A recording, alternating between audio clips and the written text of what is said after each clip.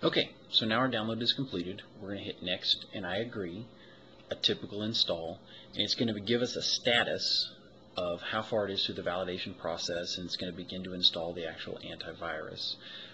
This is awesome. This is what we've been waiting for.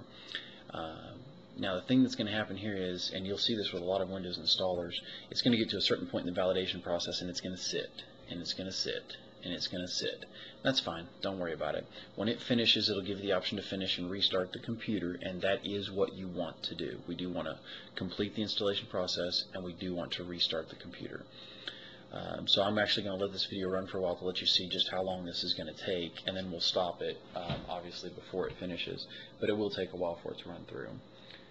If you're not familiar with the BitDefender Antivirus, it's a wonderful product. I use it with a lot of my clients. I do computer consulting, and it's a fantastic product. I've removed a lot of other products that weren't doing the job, and I configured a specific way to help my customers out that they really like. I've got some clients that have quite a few machines at their business locations.